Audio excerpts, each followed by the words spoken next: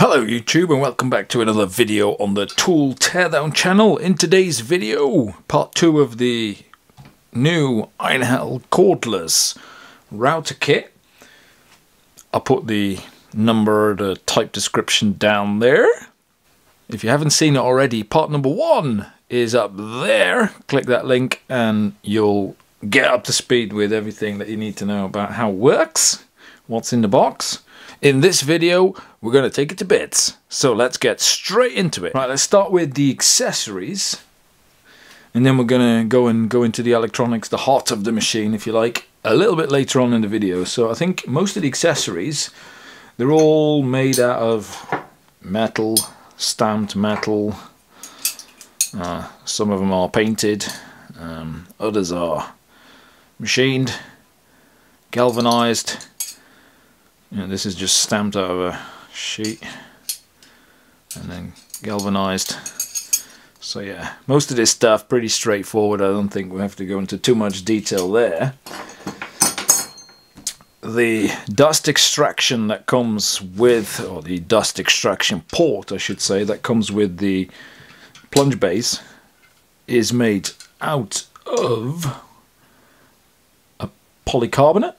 It's this way around, so I don't know if you can see it there, but the polycarbonate, the type of plastic. So this is a very hard, very strong, fairly scratch resistant. After about 10 years in the sun, this gets really brittle and it'll break very easily on you. Until that point, nothing really wrong there. They do this because it's very strong, so it won't actually shatter all that easily. When bits of wood hit it. The same goes for the dust extraction on the palm router base, which is held in with a little screw on the side here. As I'll now demonstrate. There we go. So that just comes out like that.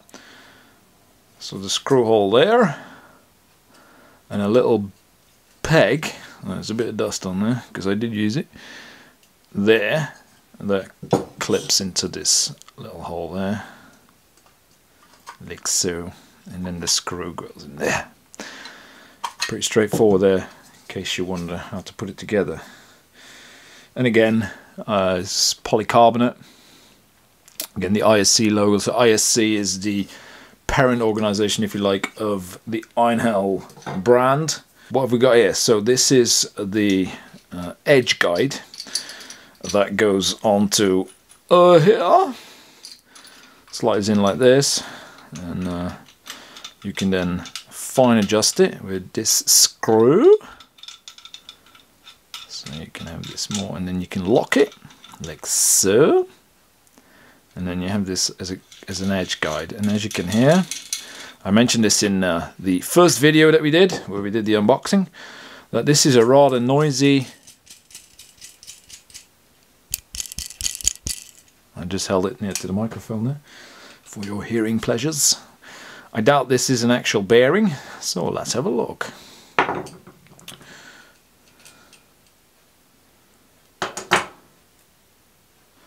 Yes, as I was saying, this is just a very simple metal bushing that runs on a somewhat peculiar looking fastener. And the rest of it is fairly straightforward. So it's got some of these knobs, which they're all the same. A die-cast aluminium, painted in a grey colour of sorts. I wouldn't know what to describe the colour, but yeah, it's a grey. You can see the difference against the machined aluminium there. It's slightly darker. Yeah. Nothing spectacular there, so let's put this to the side for now.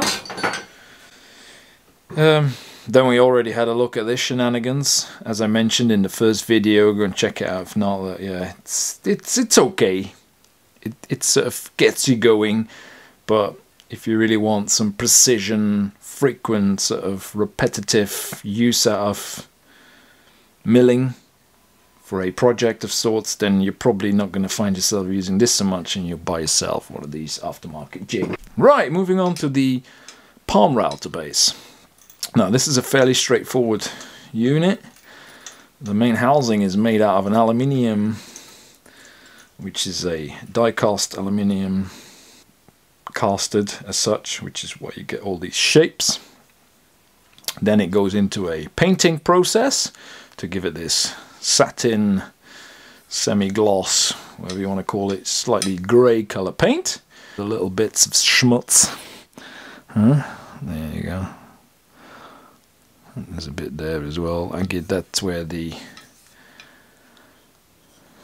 finishing process isn't done to the exact same standards as those of sort of more premium tools, because they can't afford spending that kind of time on the finishing of these kinds of tools, which leads me on to the next topic. It's a bit dusty, this one, but you can see the added rubber padding for vibrations, grip, you know, to hold it. It's yeah, it's already peeling off. They used some sort of a adhesive, which I think when it got a bit hot, because you can see it all around the edges everywhere, which now is covered in sawdust. There's some excess sticking out, which you can sort of clean up, but yeah, it's all over the place. This side is even worse. So yeah, that's, if you look at, for example, this version from DeWalt, they actually have a plastic overmold that they screw onto the aluminium casing, and that plastic has the rubberized parts molded into, as you have, for example, with a drill, which is a lot more durable. This stuff will come off, because I just, you know, pulled on this corner for a bit here, and it's already sort of, without much effort, it's already peeling. So yeah, I could see this whole thing not lasting all that long, unfortunately, which is a shame, because otherwise the rotational direction on there, actually, I was looking for that in the other video, but I found it now. There's an arrow there, so you know what way to move your router to get the best results. Then we have the tensioner. So basically this is like a hose clamp, a pipe clamp, so you tighten this up and the whole thing squeezes itself around the body of your router motor unit, if you like. We can call it that. Why is this not coming out? Is this like... There we go. Oh, there's so much dust in there. So yeah, this just basically slots in here, and then you clamp it down, and then we have obviously the fine adjustment, this little teeth, this gearing, which sort of grabs into these openings there to give you that option for fine adjustment. Personally, I think that the DeWalt solution, where you have that rotating ring on the outside of the housing, is quite a neat solution. This is less accurate, I guess. Depends a bit on how you use it, but yeah. The simple sinter metal gearing. It is like a metal. Where is my magnet? It is a magnet. It is a metal because it's magnetic, so it's not some aluminium or something, so it's nice. And then another one of these. I think the only other thing that we can talk about here is yeah, the machining.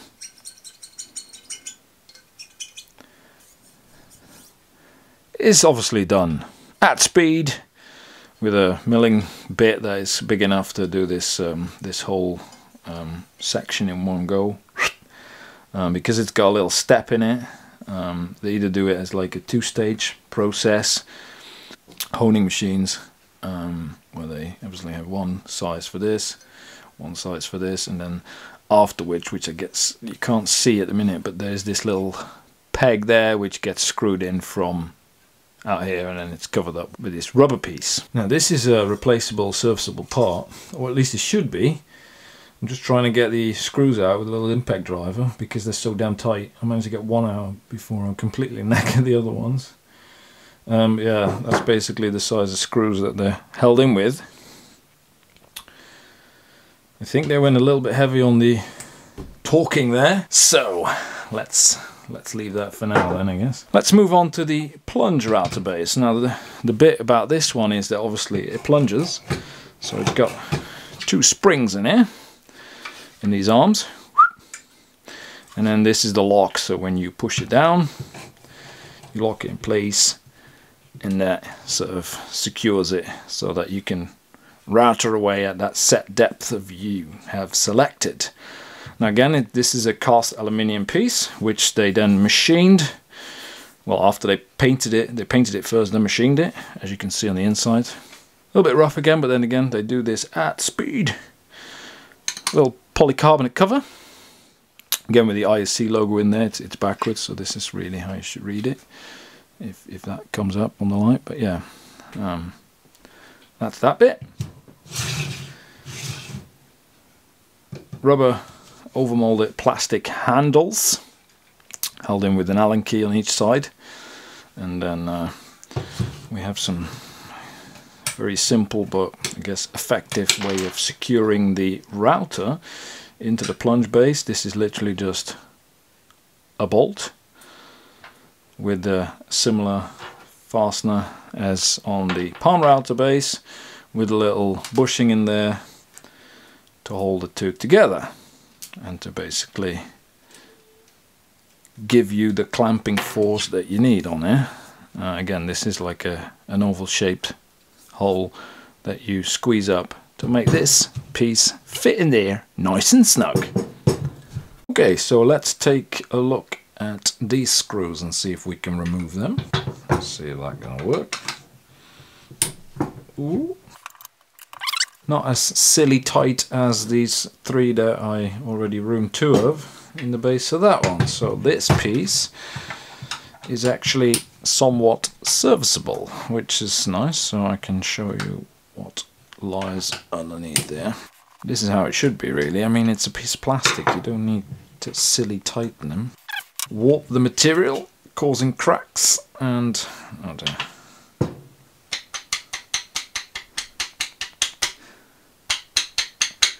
Oh, it's also providing you with a secret storage compartment for sawdust.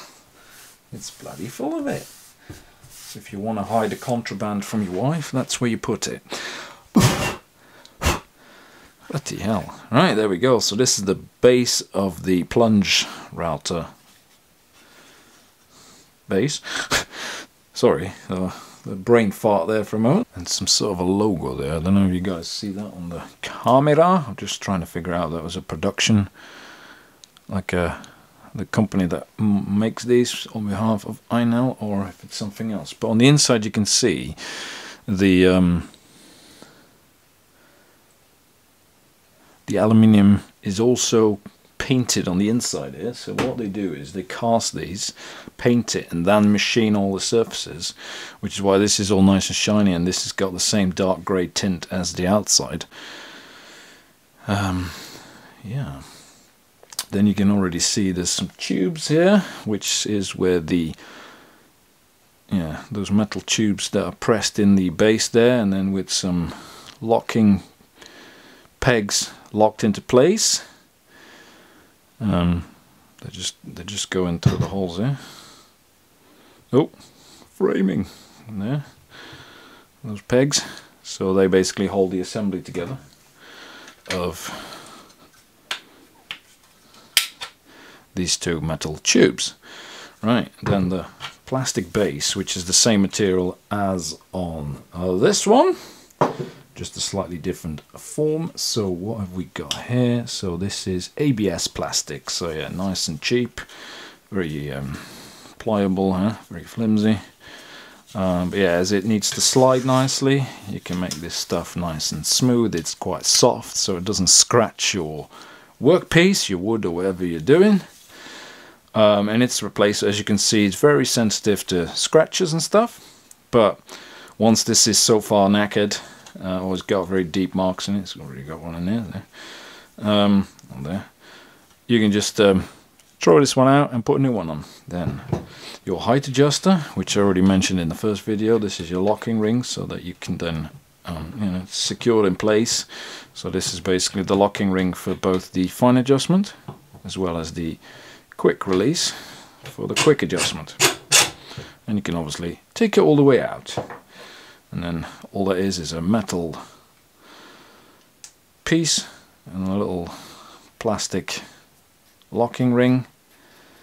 And yeah, that's all. I think this knob comes out.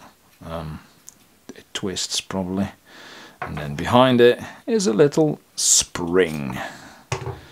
That gives it the pre-tension when it's unlocked. So that's pretty straightforward. And then you can have a good look at the scaling. So we've got millimeters and inches. I think I did mention this in the first video, but yeah, if you look at the scaling on the actual router housing, it's the other way around. So don't get yourself confused looking at the wrong scale. It's millimeters on that side, inches there, and then inches and millimeters just the other way around. So that's just a little thing that could trick you out there. Right, then let's have a look. Whoa, let's lock this for a moment so that we can actually undo it. Now, I think this might be one of the springs. I've got a bit of a thing with springs, firing in my face. So let's do this carefully. Right, oh, that's not too bad. Right.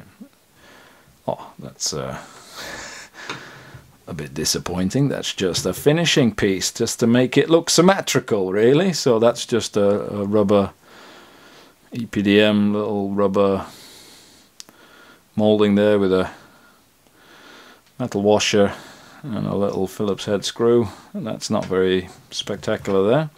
But yeah, that's to that point. Right, let's see if we can get one of these handles off and see what's lying behind there. Won't be very spectacular.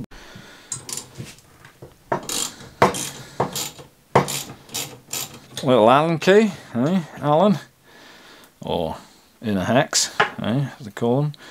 Spring washer, washer, standard issue, Allen bolt, and this is just a nice plastic molded grip. And then the red stuff basically is a PA6. If I can see any markings on here, no, I cannot. I assume it's a PA6. Let's put it to the test by scrapey and see if we can hear it. Oh yeah, some glass fiber scrapes there.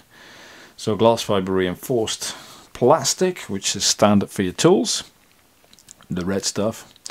And then the black stuff is the overmolding that you see basically on hand tools, power tools these days. Feels nice and solid. This is nice. So yeah, no, there's a lot of more premium tools that come with cheaper solutions here. But yeah, no, I like that. And one of the things that you obviously want to know as a user is if the whole machine is nice and flat, which you can just about see some light go through. There's a little bit in it, but not a lot. That's alright. There we go. Little spring clip. Buggers to get off or put back on. And then same as on the other side, a little rubber molding with a little metal washer in there. And then yeah, you can feel this is the bit that's spring loaded. So what's holding it back? I thought it was going to be that, but I think we might have to take this one off as well. And then this thing is going to fly us around the ears, I think. Markings on here, but I can't see any. From the touchy-feely point of view, I think it's a PA6 with a 30% glass fiber reinforcement in there. FYI. Right, and then you have a spring on here that provides the release action motion, which is aluminium, because that's not magnetic, so that's actually quite neat. So aluminium housing, aluminium fastener in there, so obviously so you don't get the corrosive reaction there between metal and aluminium. There you go. So yeah, this is what tightens the plunge base down and also stops it from flying out. Right, there we have it. Okay, that's fairly simple. Oh, interesting solution. So because this side has the tensioner on it, which clamps onto this tube, the spring on this side is in there, as you can see, So this one will come out from the other end. On this side, it's out here, which is just a spring with a plastic end piece there, so it sits nicely in the top there, not rattling around. And they actually made the, I don't know if you can see in that hole there, but they made the aluminium casting quite neat, so it sits snug in there. And then on the other side it's a tapered hole at the end. So all in all, they did a neat job at this aluminium casting. And then there's some nylon bushings in here. I suspect we can just pop them out. There we go. I'll just put one out there because they'll be the same. Yeah, a nylon bushing. Is it nylon? It might be a transparent PA6 actually. Yeah, it might be a PA6 material. So this is basically just as a gasket, if you like.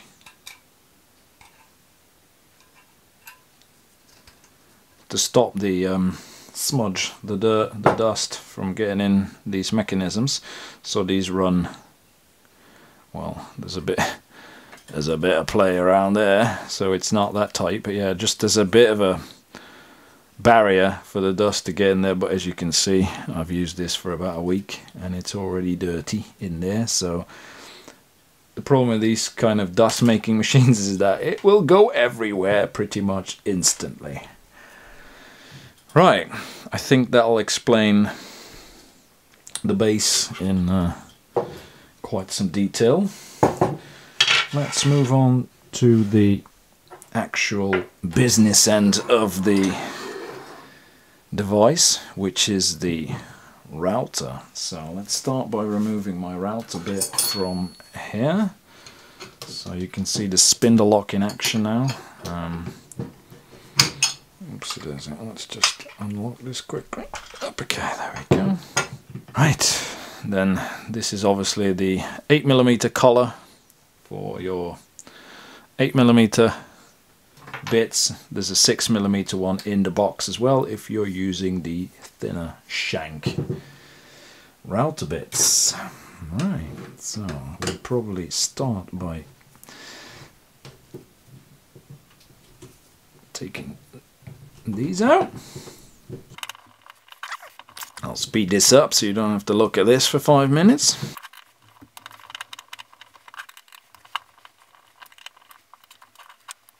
Okay, then we have to do the inhonourable thing of cutting these stickers in half so we can get in it. And that's how you get caught when you hand it in for your warranty. They can see that you've been in it. They can see that you've been in there. It's a shame really that they do it like this, but it'd be too complicated otherwise. It'd be too expensive.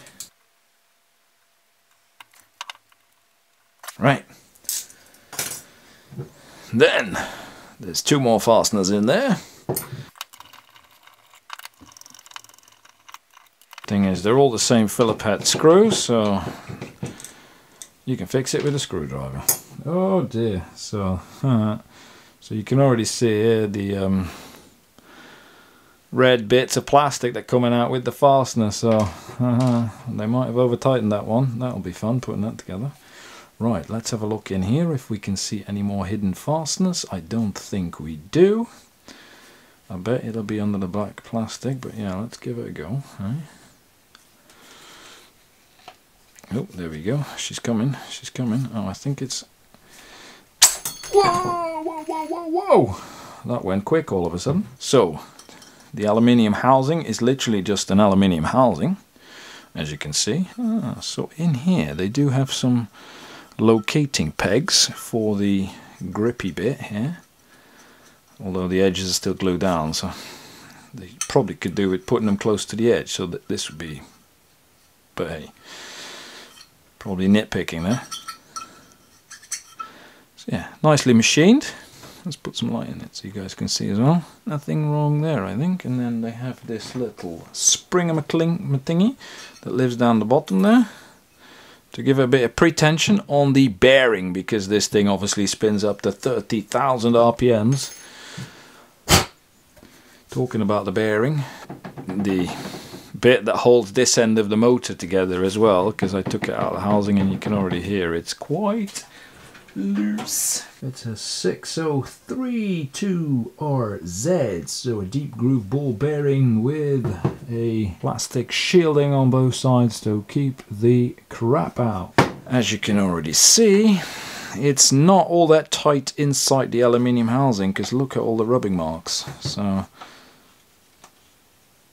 it's already carving a path in the housing there, as you can see.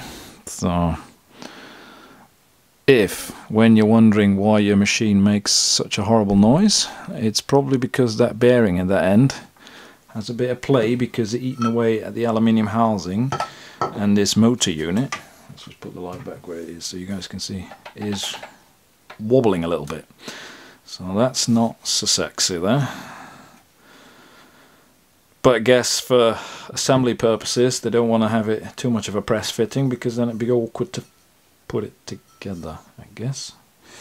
Anyway, moving on. So now we have it apart. There's two more fasteners in these holes, and that should get us inside all its glory. And look at all this brushless technology going on here, eh? Pure power, as they now call it, eh? As of the start of this year. 10-year warranty. Let's see if we can already identify if that 10-year is ambitious or not by having a look at the motor. I did mention it in the previous video, but if you haven't watched it, there's now also a 3-year warranty on all your batteries, which is a year more than it used to be last year, which is nice. Even if you already bought them and they were still in warranty, you got the extra. I think some of the greases from inside there are coming out through the cracks. Look at it. Alright. Yeah, all the screws, they're all the same. No difference there. Right, let's see if we... And the other thing you can see up here is the two LEDs. Connect it with this little circuit board type connector with the two, don't know if you can see that, is that in focus? There we go, with the two bars basically connecting both LEDs, because the supply to the power source comes on one side, and then obviously it gets it across like that neatly around the bearing, running past the fan. But yeah, as I mentioned in the first video, I personally don't find these LEDs particularly bright, if I'm honest. If you look at a drill, an impact driver, the LEDs that come in here are at least twice the brightness, just subjectively looking at them. It's in the first video, go and check it out if you haven't already. But yeah, let's see what we got here. Well, let's do it this way, because the buttons and stuff are on that side. So there we have it, the inner workings of the Einhell brushless professional router, cordless, 18 volt. Nice. Dusty. Let's clean it up a bit. Right, cleaned it up a bit so we can see some number. WS5225 is the number that we can see on the motor, and on the other side there you can see the little ball bearing that supports the other side of the motor of this router. As I was saying in the first video, this is a direct drive, so you can see the shaft where you put your very fast spinning sharp bits that mill your wood, your workpiece, are directly attached to the brushless energy. Pure power motor, as they now call it. Right, let's see if we can get all these goodies out and go through them. Right, so here we have the inner workings of the Einhell. So let's have a look at the plastic clamshells, if you like. So basically these clam around all the electronics. So let's have a look at the fit and finish. A little bit of warpage there, not as super tight as you can see on some of them, because they're quite stiff. But then I guess they're held inside an aluminium case, so probably doesn't matter as much. But yeah, you can see the branding on the inside. So we're looking at a PA6 with a 30% glass fiber reinforcement on both sides, which is nice. So tool grade plastics there, nothing wrong. The top especially feels nice and stiff. The pre-molding for the battery clip, the positive retention for the battery clip, and then obviously the battery slides in these shapes. The only downside I find is, as you can see here, the sticker, if you like, that's also the button. You can see them here. They will wear out eventually, especially if you operate with gloves on, which you sometimes tend to do with woodworking. As you can see on this battery, the old one that I got, there's just a hole, so you're just looking at the button underneath it, which is dust, rubbish gets in there, and then after a while you wonder why the thing starts playing up, because the electronics got coated in it and stuff. So personally I don't think, but all the major brands sort of do it. Is the standard, unfortunately. Eh? Then the motor we already talked about briefly. So a brushless motor, one directional cooling fan, a big beefy bearing on one side that we already looked at when we opened it up, and a shaft on which the bearing is pressed from this end, and on this side the fan is added.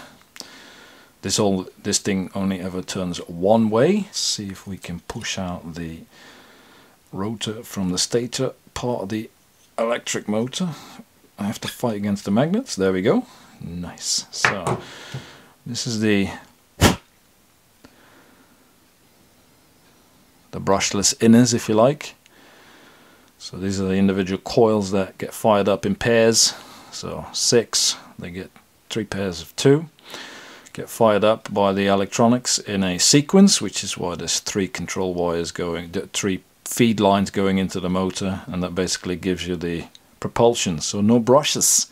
So the steering is done by the modules in here, which is why this is an aluminium case, because this thing gets pretty warm. And as you can see, nice clear edged part number on there, MOR-KZ-6, in case you need it. There you have it. Yeah, and then they have the control wires to the buttons, which are these 2 little things, micro switches. Yeah, I don't like these so much because they get caked up in dust fairly quickly, and then they stop working, and then your traditional sort of battery terminal, which is a little bit more bigger than on other tools from the Einhell family that we looked at, because obviously of the button assembly there. Positive and negative from your battery terminals going into the module, and then the speed controller that regulates your speed from setting 2 all the way to 6. Sorry, from setting 1 all the way to 6. Looking at number 2 there, but there's obviously a 1 there as well. So yeah, these are your 2 controls circuits, basically, your on off and your speed, and that dictates what goes into the motor. Looking at the actual motor unit, as you can see, the bronze bushings on either side of the fixed part of the brushless motor. So these are where the magnets are. As you can see, it sticks to it. Oy, oy, oy. Very strong, powerful, permanent magnets. The bronze bushings also help keeping those magnets in there so they don't go flying out because of the centrifugal forces generated in there when this thing spins at 30,000 RPMs, full gas, eh? Yeah, and this looks a bit like those fans that you see on aeroplanes, which is quite sexy. Yeah, that looks quite cool. And as I mentioned in the first video as well, this is, I think, one of the slow starts I've ever experienced in a cordless power tool as such. It is very slow, so you tend to sometimes get into the wood a little bit quick and you then realise, oh, it's not quite there yet. And as you can see on this side, that shaft is partially hollow to about the point where the bearing goes, because obviously your outer bits need to go somewhere and they obviously live inside there. So that's that bit. Yeah. Can't really say anything more than that. Let's have a look at this bearing. It supplies them. This is a 607 2RZ. I mean, obviously all the good bits are hidden in here, which is all epoxied in. You can see the bumps and humps in the reflection of the light, if I focus there. So the microprocessor that controls the motor, the MOSFETs actually, that are the switches that control the motor. The microprocessor just tells the MOSFETs to go on and off in a certain fashion. But yeah, that's all in there, and because this obviously all aluminium, this acts as the heat sink to get the heat out of these components, because this stuff gets hot, because that's what's doing all the switching very fast. So that this thing keeps spinning very fast. Right, so there we have it. So, what do we think after we took it all to bits? I think overall, in this price point at €200 for a full set, everything included, not bad. There's a few things that is you know, not as sexy as you'd like to see it from some of the major professional tool brands, but then you're looking at retail at least €100 more for an equivalent machine from Makita or DeWalt. If you want to go all out and you're looking at a Milwaukee cordless router kit, then you're at least €200 over what this one is currently selling at. They use good materials, fit and finish is good for the most bit. The only part that I can criticize, as I already mentioned in the first video, is this, which I could see this completely coming off within about 2 years of use, because all the corners are already sort of peeling, dust gets behind there, this stands further off, and every time you grab it you sort of peel a bit more. If you leave it in the sun for a few days, you know, during building a deck or whatever in the summer, it gets nice and hot, the glue gets soggy and it'll be on the floor within no time. But yeah. Oh yeah, and then these screws in the one that I got here, I can't get them out. They've torqued them up like there's no tomorrow there, which don't know why, because it's a piece of ABS plastic. It cracks if you do it too tight. Anyway, other than that, yeah, everything else is nice and neat. Good quality materials. The only other thing that I think will let you down in a few years' time are these buttons, because they're basically part of this sticker. Like on the batteries, they do tend to, you know, after a few years of use like this one, they do tend to wear out, so that's not such a long-lived solution in my opinion. Physical buttons is nicer, but I guess if you look at all the other tool makers, they all do the same thing. It's the industry standard. It's a cost-saving opportunity, so why not? So yeah, I think the base tool is such great. Some of the accessories, which we already covered in the first video, go and check it out if you haven't already, are a little bit, yeah, so-so. But there's aftermarket solutions available there if you want more better stuff. It's out there, it's available. Most of it is universal, so it will fit one way or another. So if you're looking for a cordless router, you're starting out in woodworking, or you just use it, you know, the odds bits and bobs here and there, certainly worth a consideration there. If you're already in the Einhell platform, then it's no-brainer anyway, because it's something that the people who are in the Einhell platform have been waiting for years. It's been 2 years in the making, and it's here now, and it's yeah, not bad at all. If you're a professional in the industry using this thing on a day-to-day basis, I think the slow start is going to annoy you, because it's very slow.